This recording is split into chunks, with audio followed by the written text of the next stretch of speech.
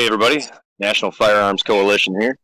Got Mike Vasquez, and we got Arron Gardner, Michigan State Senate, District 27 candidate. We're going to do a quick little interview. We're running a couple minutes late. We were waiting on another guy to show up. He will pop in if he makes it. We'll be asking some important questions to the candidate regarding his campaign and regarding his opinion on certain hot topic and key issues.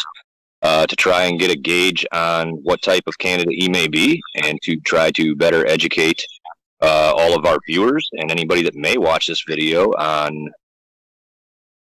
whether or not they should look more into him to vote. Mike, go ahead and introduce yourself, and then Arron, you can follow up real quick, and then we'll get right into the questions. Absolutely. Hello, everyone. Thank you for joining us. I'm Michael Voss. I'm with the No Soundbites Allowed, and I've been doing political commentary for about 15 years. I've done over 170 different interviews with candidates, elected officials, and other figures of note from the local to the presidential level of the United States. And I'm more going to be handling the general topics that may address someone who's running for a state position. And I know Zach, of course, National Firearms, will be dealing with more of the gun and Second Amendment related issues for the most part. Arron, I'm looking forward to speaking with you today. And with that, let's please introduce yourself to the audience.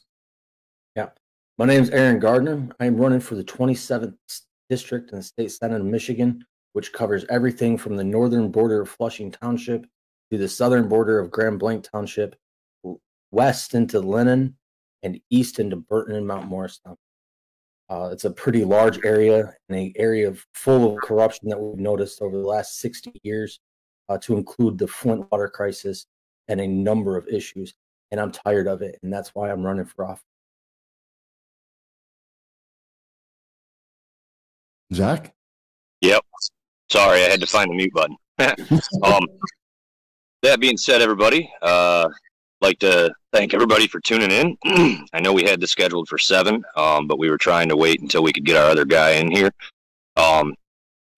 So we will hop right into it. Everybody, please make sure you share this video, especially if you're in Michigan. Try to spread some love in Michigan and better educate the voters in Michigan, especially if you live within that 27th district that Arron Gardner is running for. So I'll start right off with the number one question being asked by a lot of pro-gun and pro-Second Amendment individuals is, how do you feel about furthering red flag laws, and how do you feel about red flag laws that exist already? Number one, shall not be infringed is a staple of the Second Amendment and shall remain that in the Constitution. And red flag laws do nothing more than prohibit law-abiding citizens and Americans from protecting themselves. So all red flag laws in general are, by and large, bad and need to be removed from the books. I'm happy to see what the Supreme Court's doing in New York, and I'm happy to see the Supreme Court actually taking a stance on the states that are restricting law-abiding citizens from carrying firearms. Good answer. Go ahead, Mike. All right.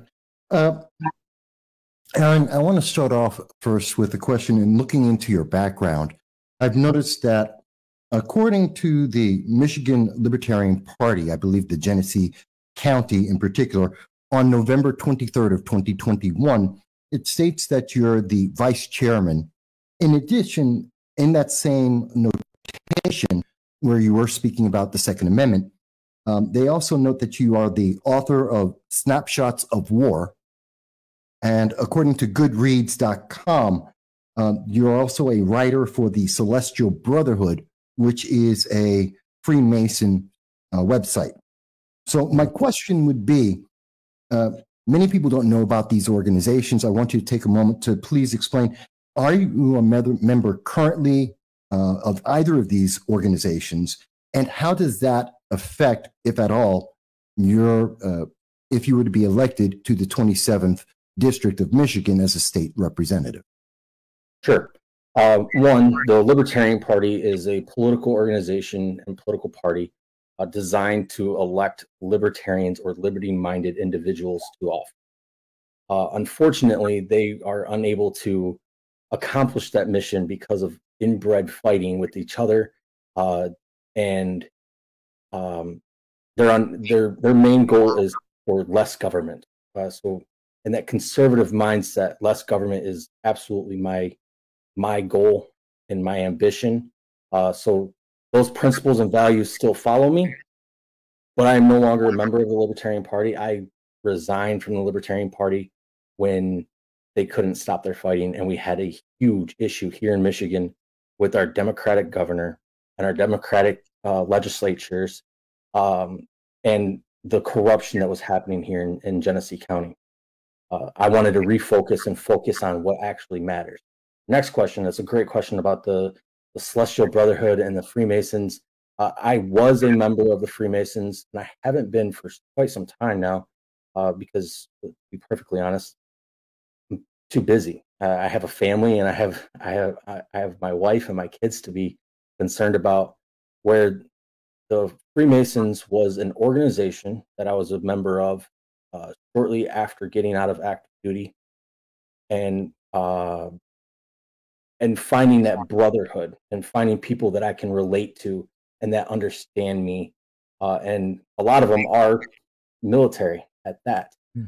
So we had that relationship, and we had that understanding of who we are, and we can have that fraternity.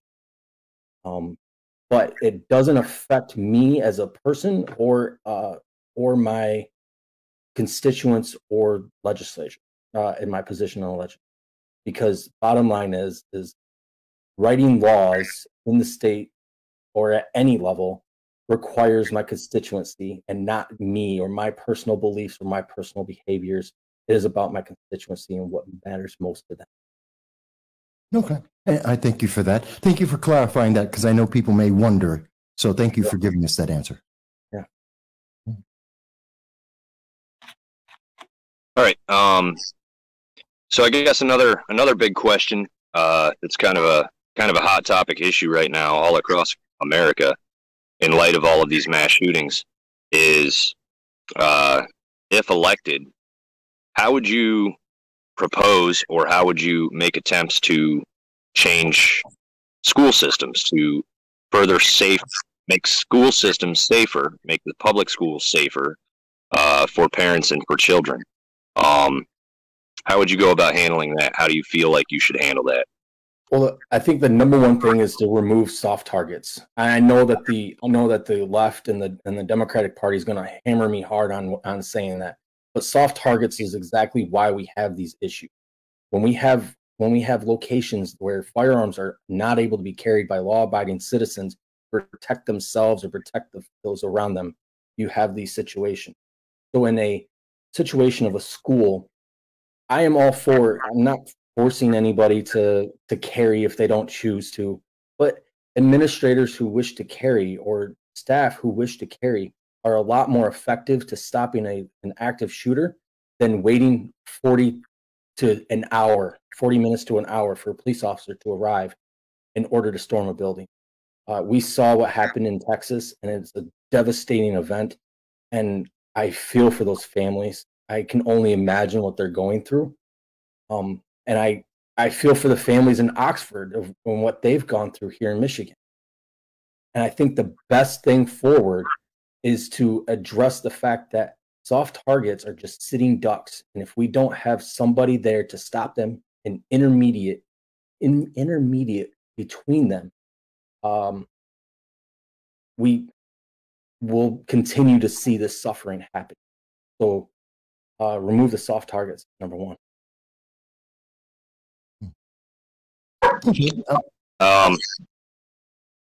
Thank you for that. Yeah, thank you for that answer. Sorry, I just keep muting myself because dogs barking in the background. So, yeah, it's a really big issue, and I think that a lot of people would agree, especially on our side of the spectrum, that acts like the GFSZA and similar types of legislature are damaging, and it's a really good thought to, get behind having armed civilians in the education department that choose to do it and not forcing it on people.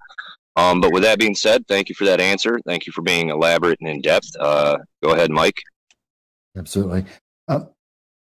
Arron, thank you for speaking about our schools and speaking up for parents there. But I want to switch gears to talk about the economy, and specifically the Michigan economy. So 12% of Michigan currently gets food stamps, approximately 1.29 million people. Michigan is spending $119 billion as a state, and $96 billion, they're taking in $96 billion as tax revenue, leaving them a shortfall of $78 billion in the last year to date. Now, the limit for food stamps is $15,000 per person, according to Michigan records. State poverty is 13.7%, which is higher than the national average. How will you positively impact the people of the 27th District of Michigan, as well as the people of the state of Michigan, addressing food stamps and obviously the related issue of poverty? Do you have any specific legislation that you have in mind, or what would you generally do? Yeah, so I do have specific legislation in mind, and that's to write legislation that encourages, we have to go to the root and back to I know we're moving towards the economy, but they're related between the education and the economy. Writing legislation that puts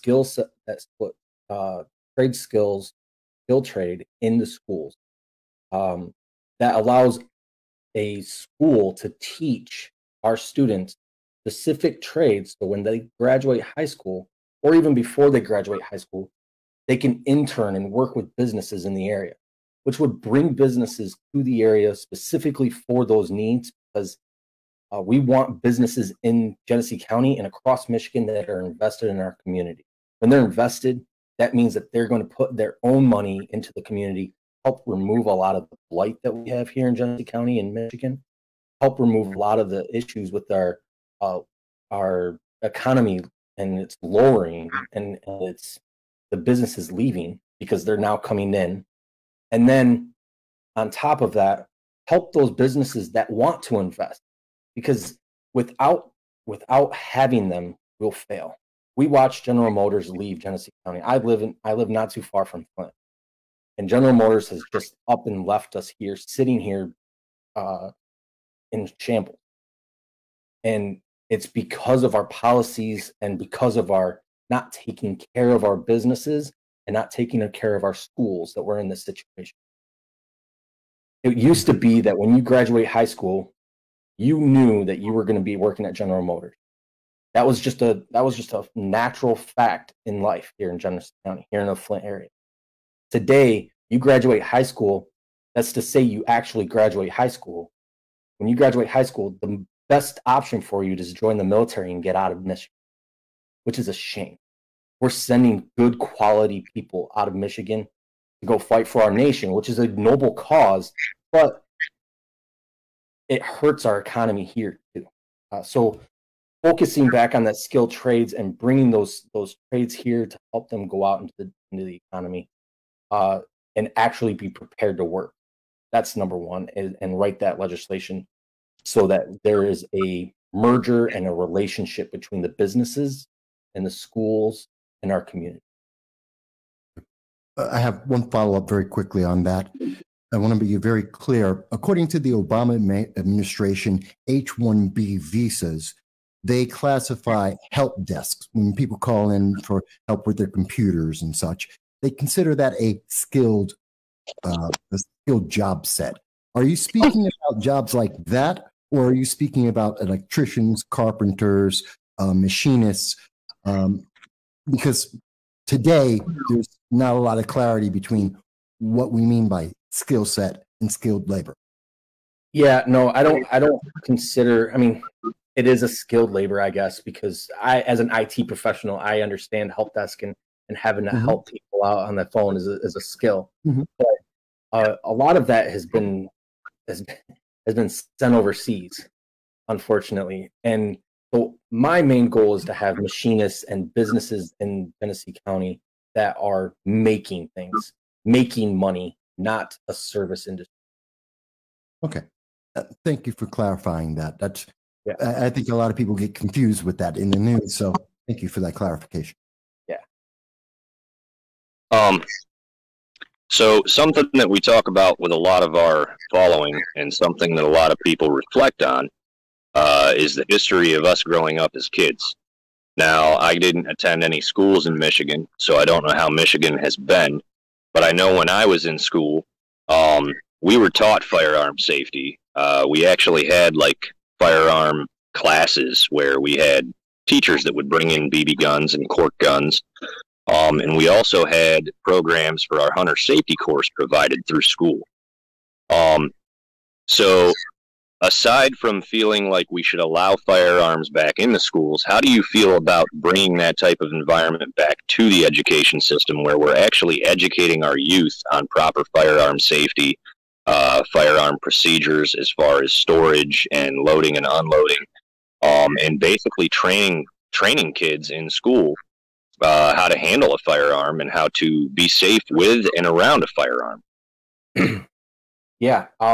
Look, I remember as a kid going downstairs into the basement with my grandpa and him pulling out all of his rifles. And I couldn't have been much older than 7 or 8 years old. And him showing me all of the things all of the components of the rifle and how to hold it and where to point it in safe directions when working with it, so that when we went out to a store, I didn't, flag somebody with an unloaded weapon regardless, because safety is of the utmost importance when it comes to anything, especially firearms. And so when he taught me that, it went with me through the rest of my life, all the way through my military career. And here in Michigan, there's actually maybe only one or a few schools that they have rifle teams that actually go out and shoot ski and shoot different competitions, which I think is awesome. I don't oppose it. I think that it has to depend on the school. And I think that it really ultimately, I am a constitutionalist, and I am a firm believer in small government, and that shouldn't be on the state to make that determination. That should be on the municipal and the school district to make that determination. Good answer. I can definitely have appreciation for that. I've always felt like that's a decision that should be left up to the local municipality and the school boards. Not necessarily forcing rifle teams and stuff on people, but at least proper education of firearms would be very beneficial, because unfortunately right now, especially after COVID and students and kids being stuck at home so much, we all know that the most exposure they get to firearms is video games and movies and TV. So I can appreciate that. I thank you for the answer. Mike, you can go ahead. Sure. I had to just double check this to make sure I was correct. In Michigan's 27th district, you see that about 5% of the population are military, ex-military, the white retirees or individuals that served at least one contract.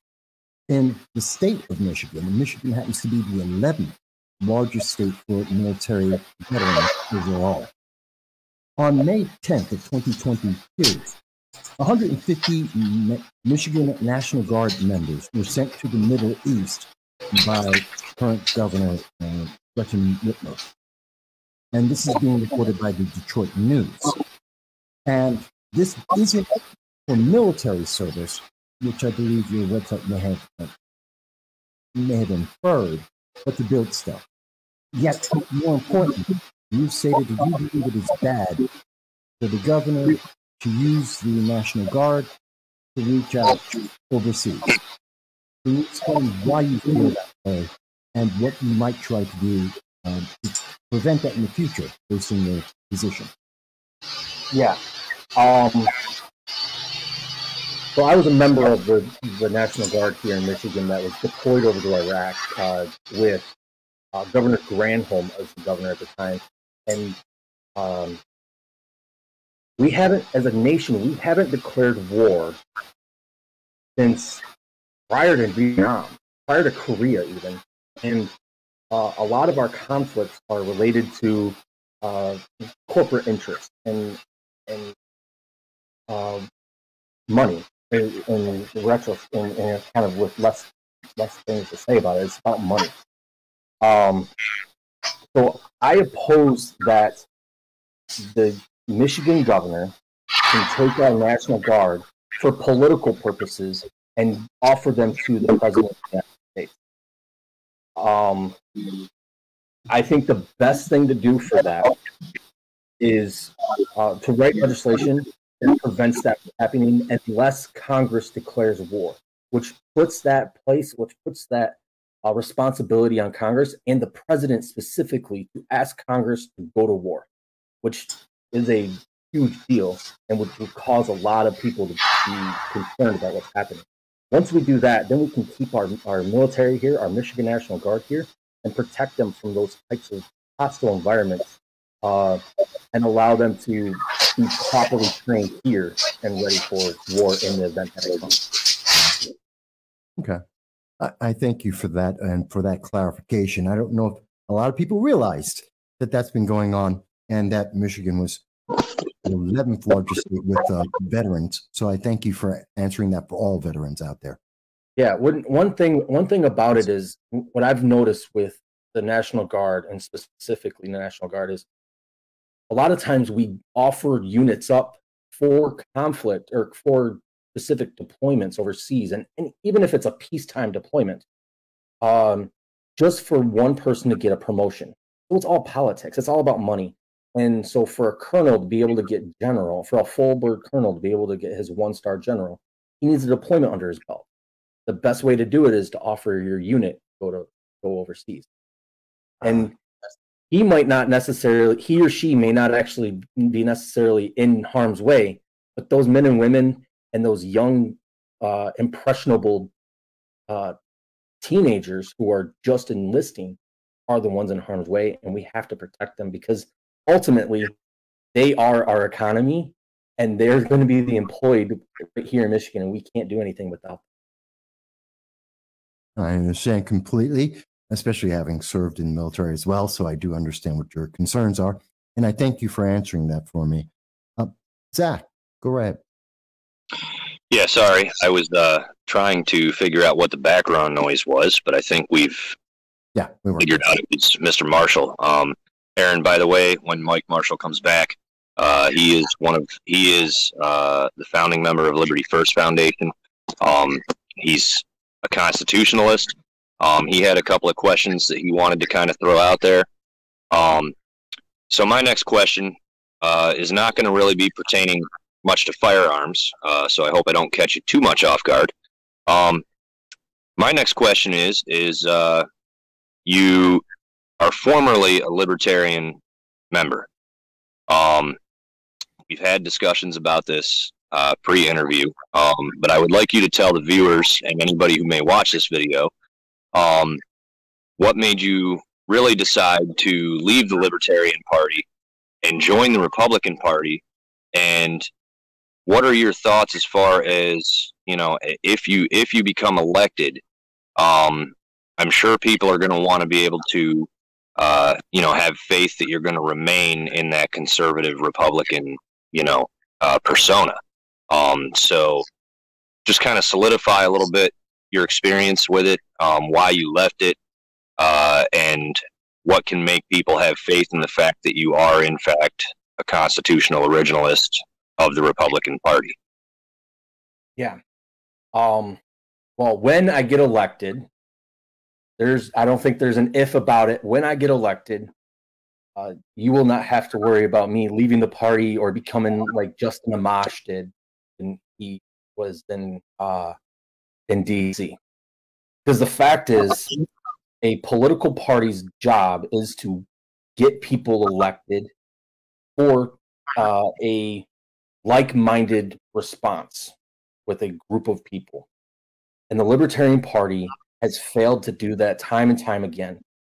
As a conservative, I was on the conservative side of that party. I've had a lot of arguments and fights with the liberal side of that party, that liberal side of the liberal wing of the Libertarian Party. And And those fights have never stopped, and they never ceased, and they can't actually function as a political party. It's unfortunate because I think that our country could do really well with multiple parties, but when the party can't stop fighting, you're going to have nothing more than infighting, and you can't focus on that. I mentioned earlier about the state of Michigan. The state of Michigan is notoriously blue. We've had a huge, I mean, we have a lot of union members who have voted Democrat for a long time. And with the notorious, what's that? I said the automotive industry in Michigan's huge. Yes. So with that, the notorious blue state that we've been, we've given up a lot of different liberties and a lot of different freedoms that even the constitutionalists can't try to get back yet. Like, even the strongest libertarian, even Justin Amash, cannot fight for those yet within the Libertarian Party. The only way that we can do it is if we were to come together as a whole and fight for it. So I am fighting for on the Republican side. I am much more of a Republican than I am a Libertarian, and I think the reason why I was a part of the Libertarian Party in the beginning was because I was tired of being duped by both parties. I was a soldier for 14 years in the United States Army, and I've gone over to Iraq under Bush, and I fought under Obama. I went to UAE under Obama to watch over Iran, and it seemed to be the same cyclical cycle of being a pawn in the United States military to fight for money, to fight for corporate greed and justice, when in all reality, I signed up to defend the Constitution of the United States of America against all enemies, foreign and domestic. Well, when I joined the Libertarian Party, I was meaning to keep my oath by that. And by joining the Republican Party, I am refocusing to keep my oath by that and to fight against the progressive liberals that we have here in the state. Well said. I thank you for the answer. And hopefully it wasn't too off guard. I just wanted you to kind of touch base on that for the viewers, because you did mention it in the beginning of the video, but you didn't really go into detail on what would happen if you were to be elected. Love the enthusiasm, by the way, when I am elected. That's a good thing to have. Mike Bass, I guess you can go ahead with your next question. Not so sure what's going on with Mr. Marshall. Hopefully he gets to chime in. Yeah. It may be a temporary issue. I think he was working on the background noise. Before I ask the question, I do want to mention to everyone, I have not spoken to Arron beforehand, nor to my knowledge has Mike Marshall, so he has no idea what questions we're asking. I know that Zach has spoken to Arron to get everything prepared today, but no questions were provided to Arron before this meeting, so these are all surprises to him. With that being said, I want to also mention taking another direction. Besides the economy, I think the most important thing that is on the national mindset, everyone is concerned about crime. There's been no doubt and no question in all media, it is apparent that crime has been increasing. Part of that has been because of, well, policies such as defunding the police. In the 27th district, which includes Flint, Michigan, we have seen many elected politicians, and of course at the state level as well with the governor, that they have been trying to defund the police. And yet we see that Flint, Michigan, as a prime example, exceeds the national average on crime statistics up to 2019, which are available at this time, before the 2020 riots and the subsequent problems there. And this is according to citydata.com. How do you plan to address the concerns of crime, both in Flint, Michigan, throughout the 27th district of Michigan and the state? Yeah. Flint, Michigan has had a huge crime wave in Michigan, especially, and it's It's more in part because there aren't enough police officers on the street in Flint, Michigan. When police officers are taking reports over the phone about crimes and not actually seeing the victims in hand, that's what's causing this. There's no repercussions for being a criminal, and police officers, with the police officers being in a minimum capacity, especially here in Flint and across Michigan, we have to find ways to increase our force. And I think the best way to increase our force is, one, to reel back all of that state funding and how the state has appropriated the funds to the police department. Give the money back to the municipals, give the money back to the police departments so that the police departments can afford their own benefits, so the police officers can make it happen for their own police officers. Give them a reason to want to serve their community. And then once we have more police officers who are willing to put their life on the line, and thank God they will, put them visible in the community. Have them playing basketball with the youth in the community. Have them driving up and down the streets in the community. There should be no reason why a person shouldn't be able to walk out their door and know that they're safe because they see a police. Every person should be able to walk down the street and know that they're safe.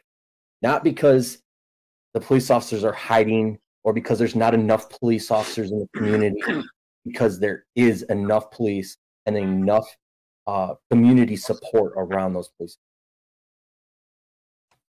Okay. I thank you for dealing with it. Again, touchstone question throughout the nation in every community, and I thank you for your answer on that. Mike?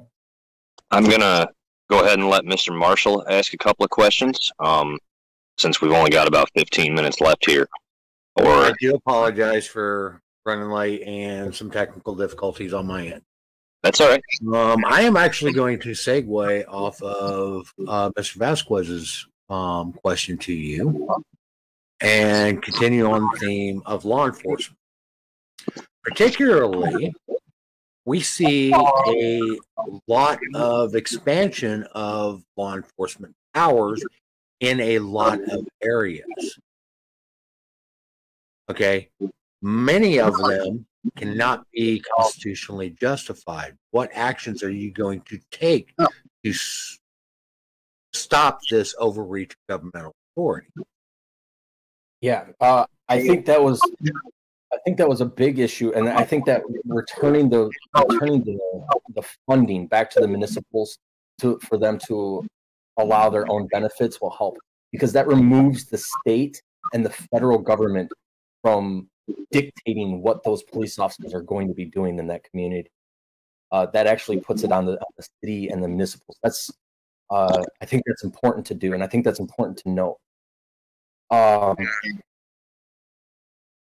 The federalization and the statewide encroachment of our police force and using our police force against the constituents and against the people is abhorrently wrong, and it needs to be changed. And I think that's probably the best thing. There's the right legislation that returns the money back to the municipals and puts the responsibility back on the city. Okay, I do agree that we do need to get the federal and state governments out of municipal policing. But there's more to it than just that. Okay, I'm talking about stop and frisk. Okay. When officers make up excuses to force a search in a vehicle by using stuff like, well, is that marijuana I smell? Is that shake that I see on the floor? Okay, stuff like that. How are you going to hold these officers who took the same oath as you and I did when we served in the military, same as Michael Vasquez did? How are you going to hold them accountable to upholding their oaths and not exceeding the powers or the limits that are established by the city charters, the state constitution, and the federal constitution? That's a very tough question because of like stop and frisk. It's one I think stop and frisk has been determined that it is unconstitutional. That situation in New York. No, Terry stops are still allowed. Terry stops are still. I personally believe that they are unconstitutional, and I agree with you on that.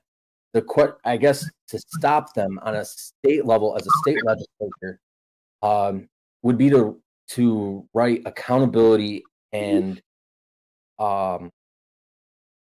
transparency laws that affect the municipals that are governing these police bodies.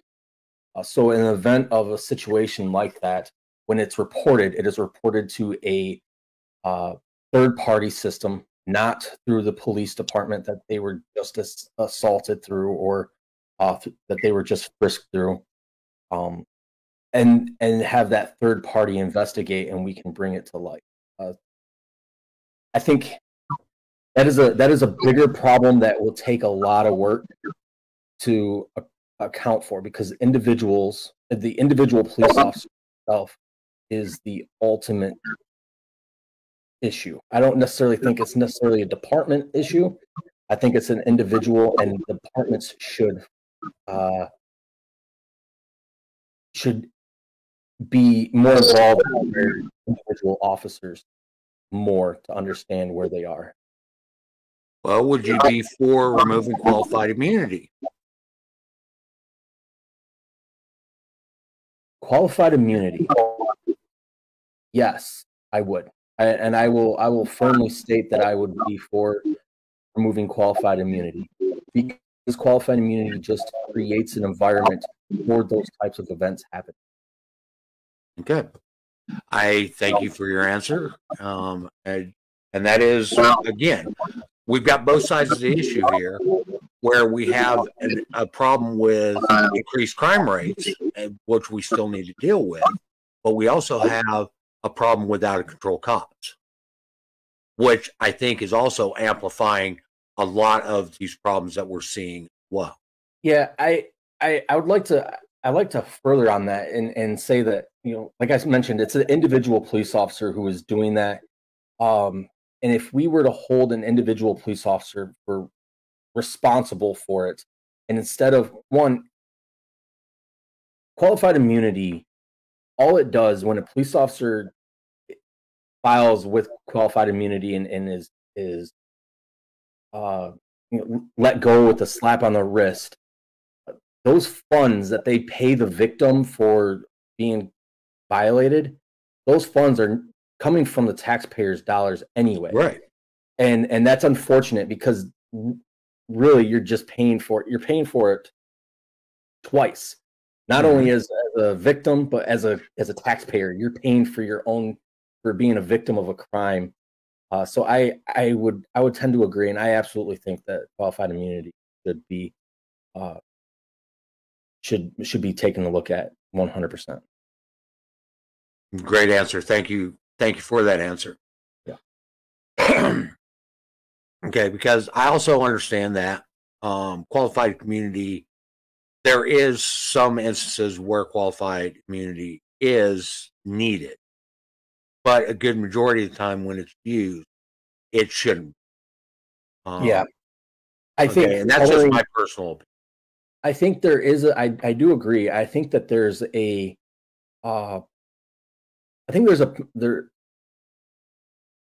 there should be an insurance that the police officer has for themselves as an individual in the event of that, so that they can actually help take care of that.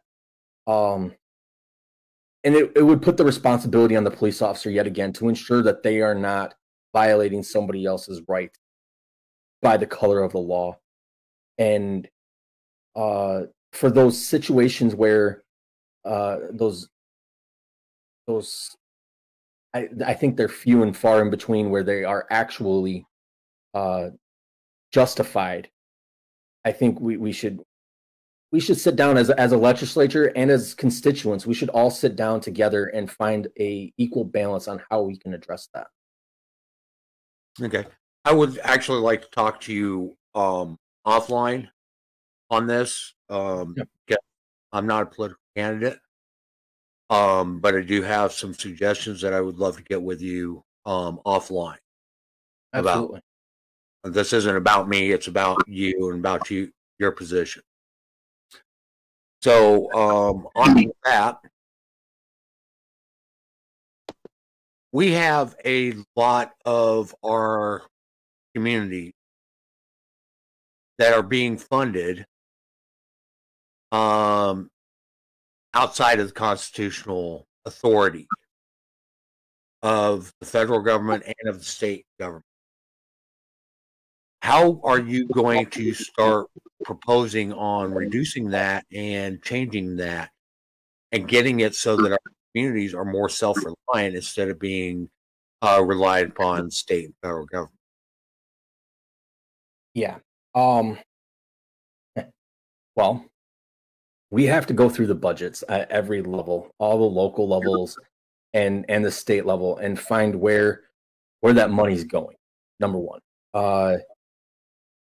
Here in Genesee County specifically, we have just thrown money at every problem that we could, and it doesn't fix any issue. Because one, money doesn't necessarily fix the issue that mismanagement has caused.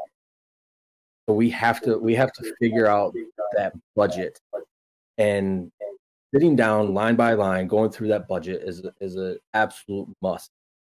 And that way, when Flint, Michigan has an $8 million project that they have to work on, it doesn't come from ARP funds. It doesn't come from federal dollars. It doesn't come from state tax dollars. It comes from the tax dollars of the city. And they can, me personally, I am not a tax person. I don't like taxes. I think taxes actually hurt the citizens more. But I understand that there's a need for to pay for certain things within our community. But putting it down at the local level and making them responsible and removing the state 100% away from it. So writing legislation that removes the state from the city's finance.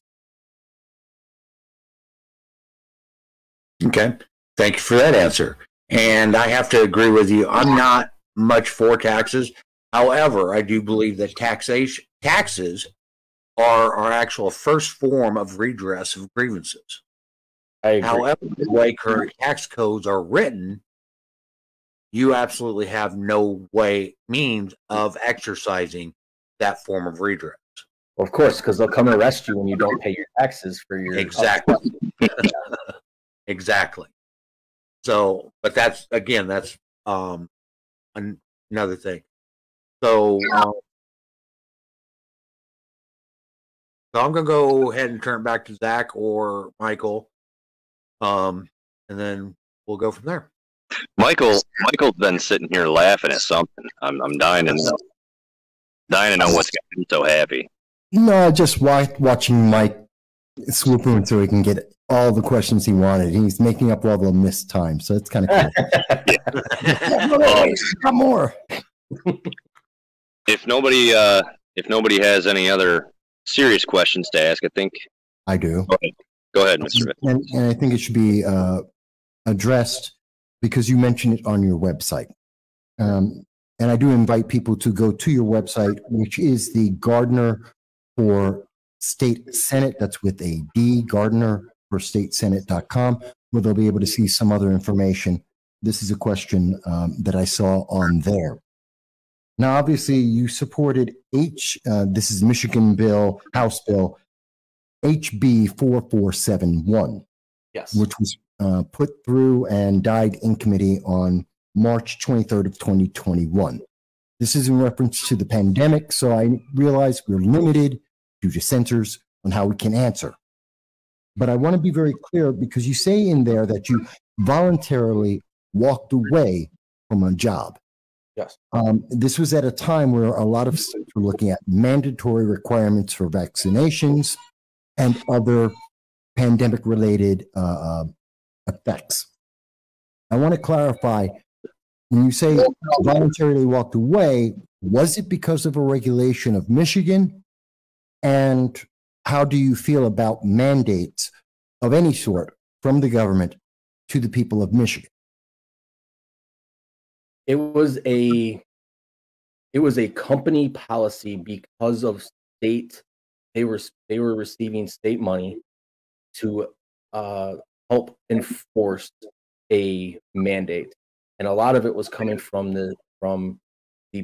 It was a preemptive strike on what Biden was going to do with OSHA. I walked away because they told me. My favorite thing is being a veteran. The military just sticks you with everything they can, and then tells you to go off and fight wars.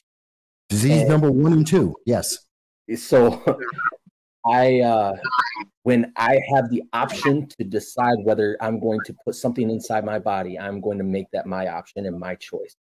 And my company told me that I have to understand the predicament I was putting them in, and not the predicament they were putting myself or my family in.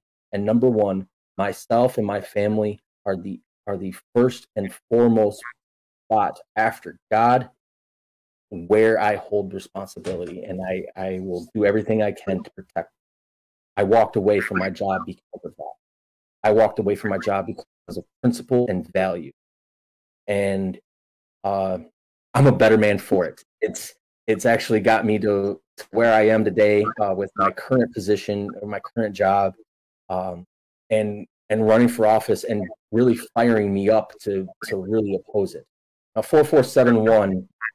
I am opposed to mandates in general. The government should not be telling the people what they can and cannot do with themselves. I think Amen to that.